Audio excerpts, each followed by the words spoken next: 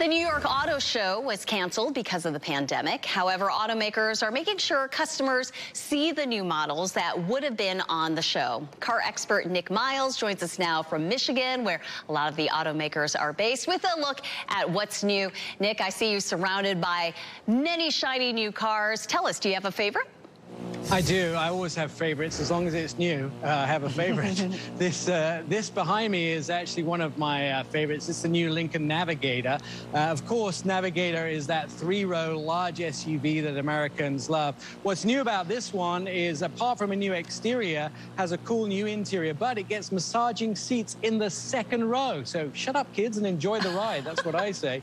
It also gets this level 2 autonomous driving, where you can have your hands off the wheel and your feet off the pedals for up to 130,000 miles of roads around America that are pre-programmed in the vehicle. So that's kind of cool. We also found out that the Toyota Corolla Cross is now going to be built in Alabama. So that means more American jobs are coming to the United States. The first time Corolla is going to be built in America, the best-selling nameplate. So that was news that we would have enjoyed at the New York Auto Show. And news from Lexus as well, that the new NX is getting a new infotainment system, and that infotainment system is going to be in every single Lexus. It took 400 people 3 years to design that goes into the NX, and it's also going to have its new music service, a bit like iTunes, where you can transfer from car to car all your tunes that automatically transfer when you sign into the new system, and it'll have a 14-inch screen, so that's kind of cool as well.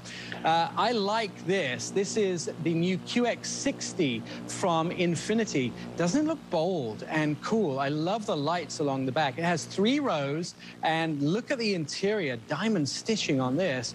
This is very upper class. I thought of an airline seat, and plus, like an airline, it has those vents in the ceiling as well. That was very special. But here's sexy. This is the new Nissan Z. Check it out. Oh, that is eye candy right there. I know, right, Renee? 400 horsepower. This vehicle has 0 to 60. I think I've worked it out about 4.1 seconds out of that V6. It'll have a manual and automatic.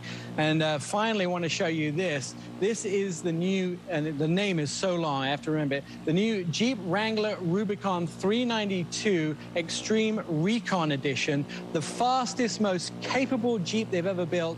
It has a 6.4-liter Hemi engine under the hood, 0 to 60 in 4.5 seconds, and it can go through water up to 33 inches deep. That is incredible. This is just huge 35-inch tires on this vehicle. I can tell you, you can do some serious off-roading in this. I love me a Jeep where the doors and the roof come off and you can have great outdoor fun. I love a bit of off-roading. It may be a bit mean for the streets of Charlotte, but however, or Raleigh, Raleigh-Durham, it might be a bit too much for the streets, but it's definitely fun for off-roading if you want to do some countryside fun. You would have seen this for the first time on the floor of the New York Auto Show. So maybe it's the Z sports car, but maybe it's the 392 that you want in your driveway this summer. There's some of the cars, and especially the Made in America ones. Good news for American jobs. Yeah, and Nick, really quickly, we're out of time here, but how quickly might these get to the showrooms, you know, to car dealerships around here? Yeah, you're going to see the Corolla Cross and the NX start to filter in at the end of this year. Some of them you're going to see in the first half of 2022. Okay. Well, Nick, thank you so much for the tour there of all awesome things to come with these cars. You had me at the massaging seats. That's pretty awesome. They thought of everything. Nick Miles, thank you so much. Thank you.